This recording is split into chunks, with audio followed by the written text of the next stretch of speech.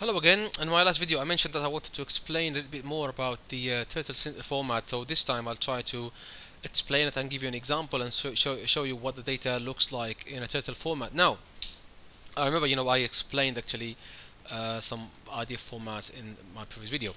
Now, the turtle syntax, usually turtle is a language used to serialize, i.e. represent triples or serialize triples to strings, and the name turtle is coming from terse RDF triple language.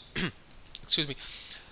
Usually, whenever we use URIs in turtle files, usually we place them inside angle brackets, as you can see here. Place them in angle brackets. Literals usually are used in quotes. Here we can just specify the language. DE, I think German. That's why nothing very special. And here for the value here, we just say it's actually a floating value, as you can see here. Now, usually triples, whenever we have a group of triples or a set of triples, they are usually separated by a dot. Remember that, usually separated by a dot.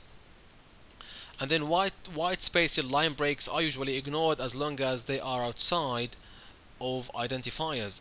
It's actually a recommendation of W3C as of February 2013, as you can see here. And a simple example of a triple in a turtle format is this. So we have this URI here, which is our subject now about the Leipzig city. So as you can see, it's a URI, and then a property, again another URI. It has a label, and then a value of Leipzig DE. As you can see, that's the value, and that's the dot that ends the triple. So this is actually a triple. The subject is a URI, the predicate is a URI, and the value is a literal value. Of course, we can use prefixes to actually make this shorter, as we are going to see in the upcoming video. Now, we can actually have abbreviations in turtle. Again, I'm sorry, I did mention that I'm actually using, I'm using Larissa Soldatova's slides. So in turtle, we can actually have abbreviations, as you can see here. For the previous example here, for this full URI, we can say, for example, as you can see here, prefix dbr and then dbpedia resource. The syntax of prefixes is we use the at symbol, so at and then the word prefix, and then we give the prefix name, we give a colon, and then we give the URI that we want to be used in the prefix, or we want to use the prefix for, and then we end it with a dot, as you can see, with a period, as you can see. So an example is I can say at prefix dbr colon, so for dbpedia resources, and then have my URI and end it with a dot. So the previous example, the example from the previous slide here, I remember URI value. We can use prefixes at the top of our turtle file, of course. At prefix dbr colon, and then we provide the URI dot. At prefix rdfs colon, have URI dot, and then we can say dbr colon Leipzig. So this is actually, you can place this here, as you can see, and then rdfs label, and then the value is exactly the same. Hope that makes sense. The idea is quite simple. These are just shortcuts for maybe display purposes, yes, for human readability, I believe. But I hope that the MXN is quite simple and quite easy. Now we continue with the explanation of turtle format.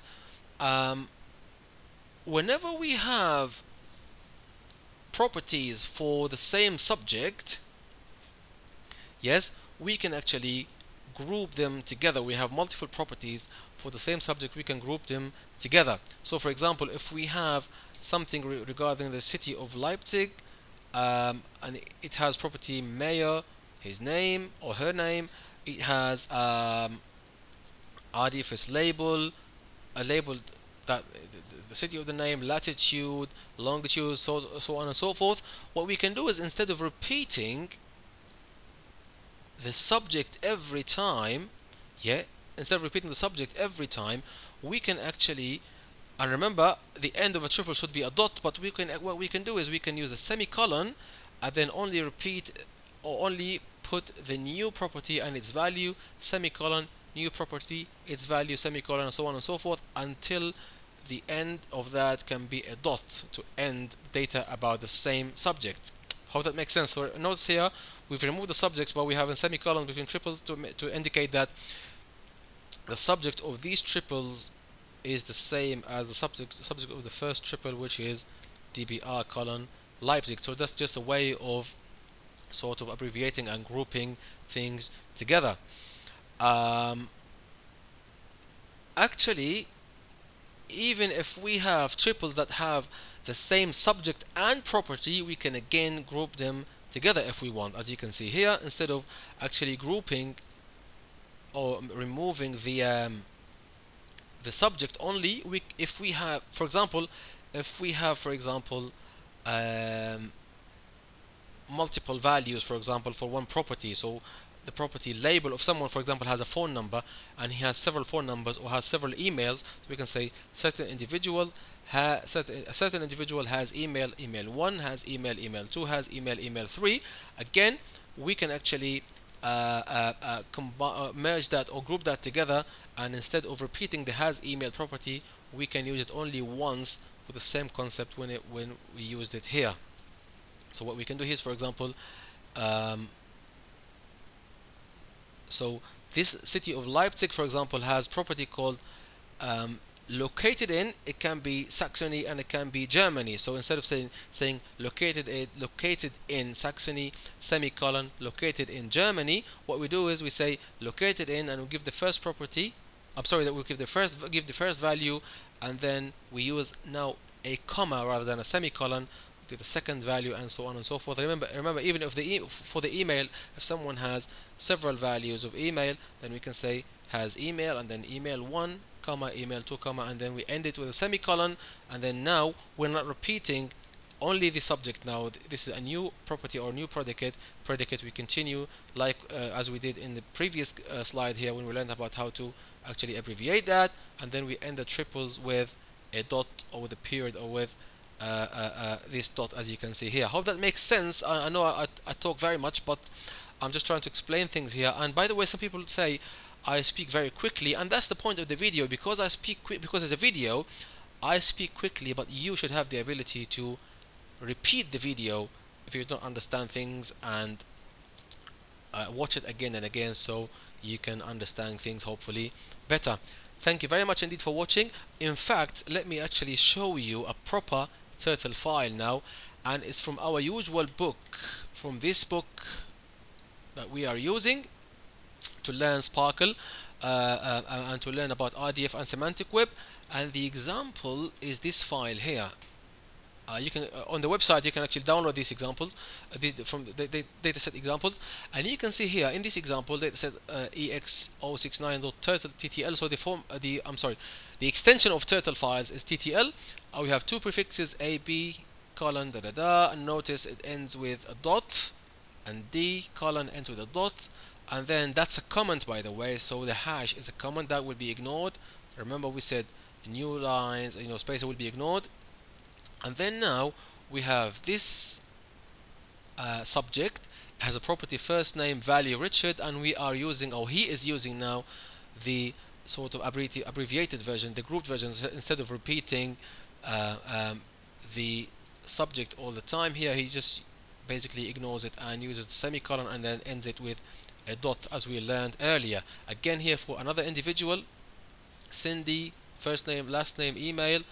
Again, if you remember, I said we can actually, if a certain individual has more than one email, then we can do it. What we can do is we can just provide that by using another email, let's say, by using the comma.